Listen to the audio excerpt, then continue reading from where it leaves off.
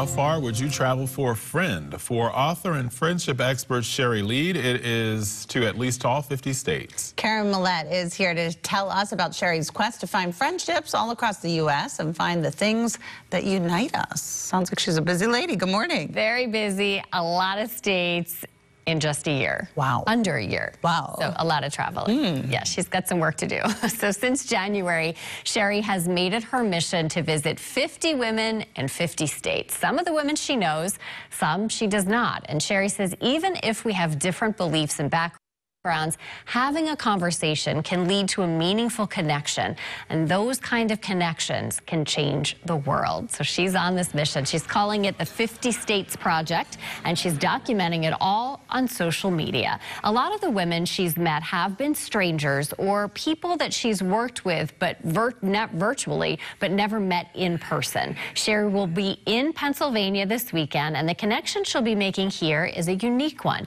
She's meeting up with an old childhood friend, Deirdre Campbell in Phoenixville. This is Sherry and Dee Dee together at a birthday party when they were just 5 years old. They grew up together in Seattle, but haven't seen each other for many years. This project has been a whirlwind and was kind of kick-started back in 2017 when Sherry was diagnosed with breast cancer. Since then, she says she tries to live purposefully and has been exploring what friendships mean and how important they are to our health, mental and physical. Sherry did not get to travel much growing up. Her Japanese-American parents were interned during World War II, and they did not feel welcome traveling in the U.S. after that experience.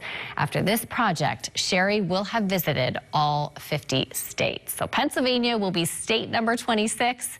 And then she'll have 24 more to go. So luckily we live in an area where you can get a lot of states in a short amount of time. So she's traveling to quite a few of those. But she says she's really interested to sit down with these women and have a conversation over a meal.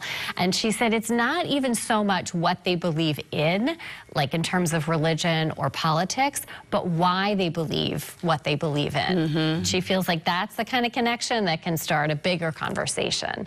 Wow. So she's really having a blast doing all this. And you can see in the way that she meets with the people, everybody's got smiles and just really having a great time. What a fun little journey she's on, right? Yeah. Sweet. Oh, very cool. Cool. All right. Hope she has fun in Phoenixville. Thanks, Karen. All right, we'll be right back.